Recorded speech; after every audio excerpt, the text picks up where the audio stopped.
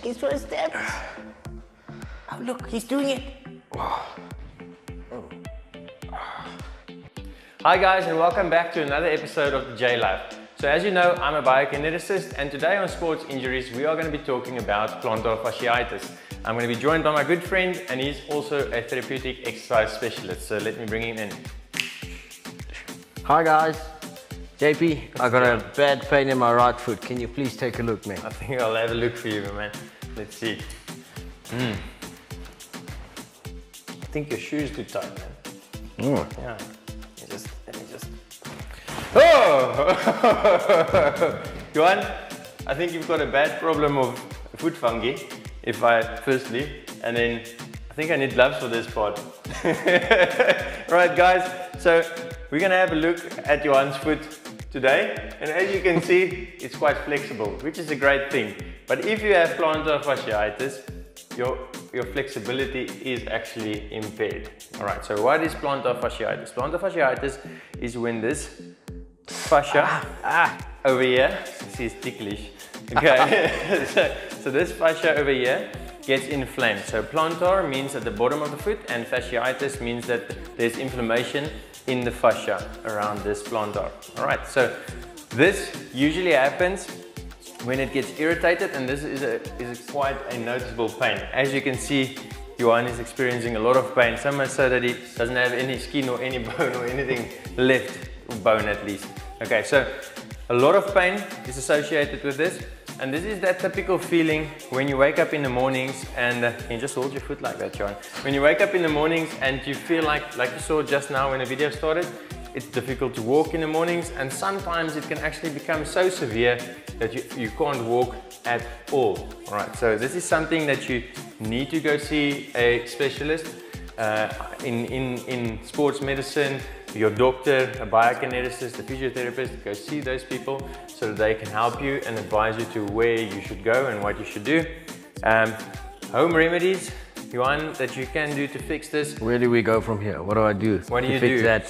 So first of all, if like Johan is now in the starting phase, he's starting to wake up in the mornings and he's struggling to walk. So most likely he started running, started doing jumping movements, something new, or he has been at the beach where the sand is quite unstable and he's got a lot of stretch underneath his foot, and that caused inflammation. So now, in this beginning phase, there is something that you can do. So you can use NSAIDs, so you can use anti-inflammatory drugs, or you can roll it. So you can do like a fascial release. So the best thing for that is like to use a tennis ball or a hockey ball or something like that that you got at home, and then you're just gonna put your foot on it while you're sitting at the table and just roll your foot. Okay.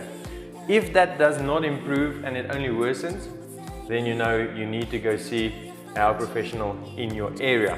So that's the one thing. The other thing is, if you haven't watched our video of last week about Achilles tendonitis, I suggest you go and watch it, because usually a tight Achilles goes with plantar fascia because it pulls on the back, and it also starts pulling right around because fascia, I'm just going to bend your leg, hold on.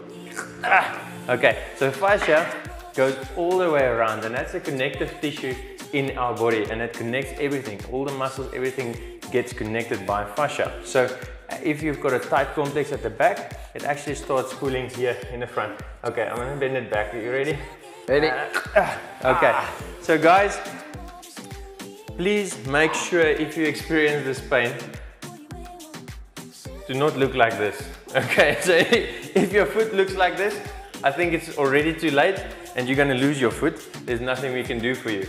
But if you're experiencing the pain at the bottom, there is something you can do about it, luckily, and I suggest you do something about it as quick as possible. All right, another thing to look out for is too fast, too soon. So do progression in your exercises so that you get used to doing harder intensity type of workouts as you get fitter and stronger, and then as well working on your flexibility. That's the main areas of avoiding plantar fasciitis.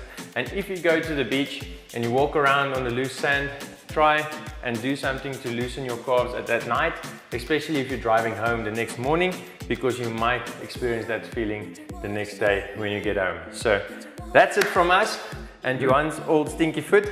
Yeah. So until then, Sort yourself out, otherwise you won't have a leg to stand on. Exercise is medicine, so keep moving. Bye.